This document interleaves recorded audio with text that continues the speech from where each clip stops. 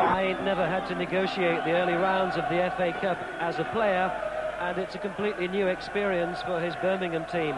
Now into the third division for the first time in their history, and conscious that Colchester, the scene of such famous giant-killing acts in the past, could prove a real minefield, even if they are currently struggling 91st in the Football League. The Colchester team is the usual mixture of old heads like Jim Hagan, Billy Gilbert, Trevor Morgan and Tommy English, who've all been around, and a few babies, like the fullback Marcelo Bruce, who's only 18 and playing his 4th game today. He's the son of an American Forces airman and is incidentally eligible to play for the United States in the World Cup. Birmingham have struggled to score of late, and they've gambled on the return of number 5, Vince Overson, back for his first game after being out 2 months injured, although he did appear for the reserves in midweek.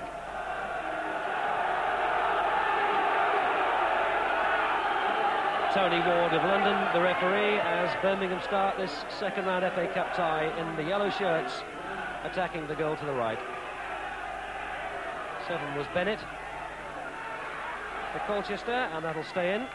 Frayne gets it back to his keeper, Martin Thomas. Capped once for the Welsh, and played once at Tottenham Hotspur, although he never really made the first team. Now 30 years of age. And the other manager, familiar face of Jock Wallace, who won the treble twice during his days as manager at Glasgow Rangers. And this will give Birmingham an opportunity for Overson to go forward. And there's Overson, marked by Tony English. Got the little flick on, Bailey! Oh yes, Cleghorn! Well, Colchester are in disarray and they're appealing for a handball. But Tony Ward's already sprinted back to the halfway line. Nigel Cleghorn's 4th goal of the season. And only 4 minutes gone. Well, it wasn't a handball they were appealing for, it was certainly an offside. And Tony Ward looked perfectly placed and didn't give it.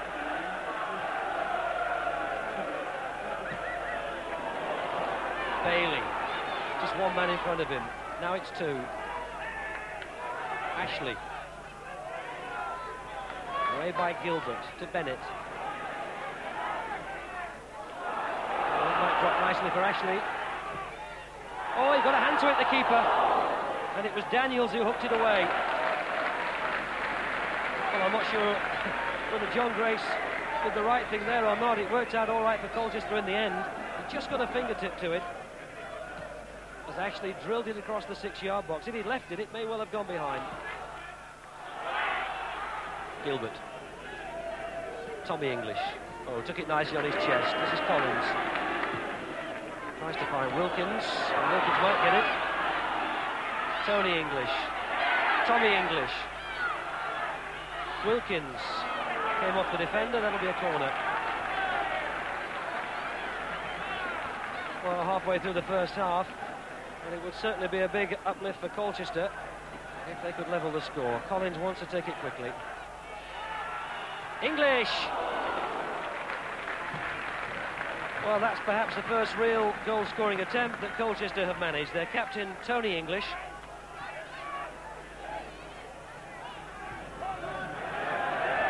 Ashley, the fullback. Overson. Again, it's a chase for Dennis Bailey.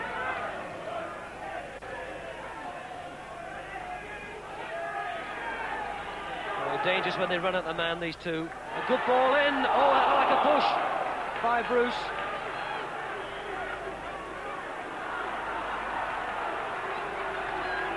And Cleghorn, the player who ended up entangled in the net. Now, one or two anxious looks towards the referee then.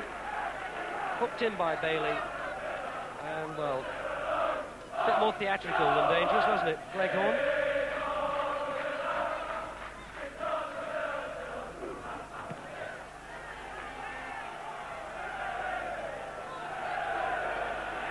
Bell tries to get it inside Hagan. Sturridge has got quite a turn of speed. And that'll be a corner.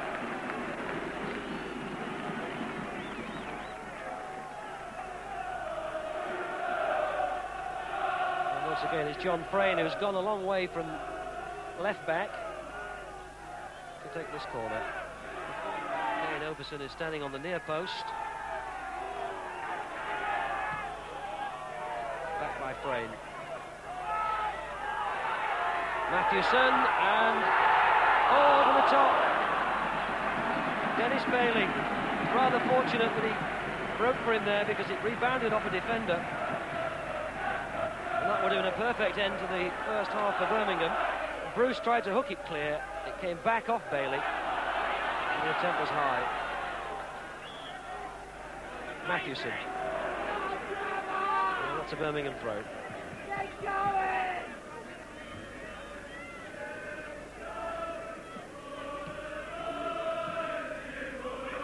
Bailey.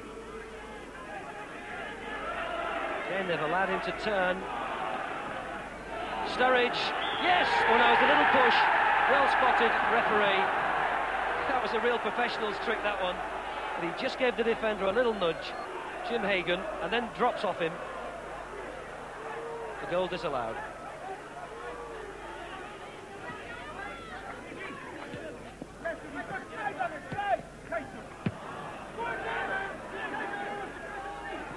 Gilbert. Bruce. Gilbert again. Oh, the touch wasn't strong enough. There's no offside here, Bailey. Oh, he's got a chance for a shot on goal. Well, there was no evidence there of the scoring touch, which has brought him 9 this season. He had a clear sight of John Grace in goal. And all because Gilbert and Bruce tried to play football between them in what was a silly position, really.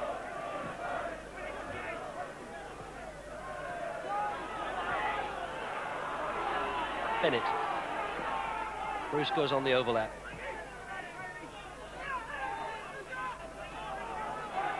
Collins. Bennett kept it in. There's nothing on for him. He's going to have to do it all on his own. That's a good ball from that position. Keeper's dropped it for the first time. Bell. And Birmingham survive.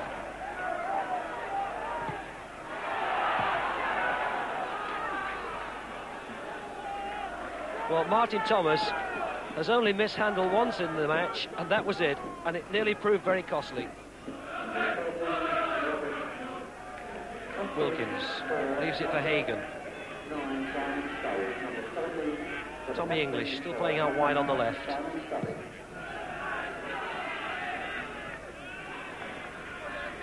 He can pump it back again. Just 12 minutes left.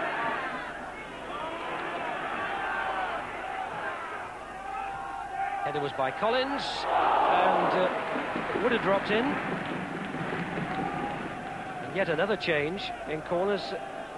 This time it's Tommy English who's gone across to take it. Well, that's hit really deep. Too deep even for Gilbert. Overson. Looping header by Eamon Collins. Bound for the top corner. Thomas tipped it over. Bailey, back to Langley.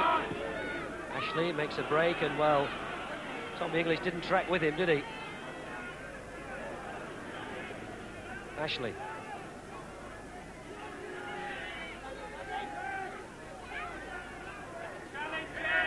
And this is eating up the last few seconds, and Birmingham won't complain. Bell. It'll be a throw to Birmingham.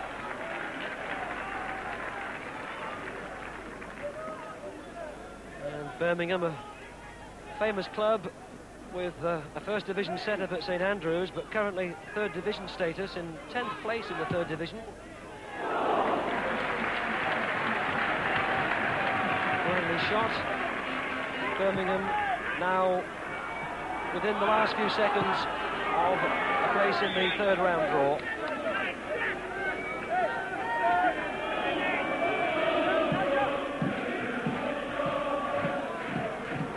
Birmingham's travelling supporters in joyous voice on the far side as Taylor gives his directions. So these are the last few throws of the dice for Colchester. Bailey. Oh, pity he lost his balance. Ashley was blocked, but it's Bell who's broken. Now there are two to look for in the middle, Hopkins and Cleghorn. Hopkins missed it, Cleghorn didn't.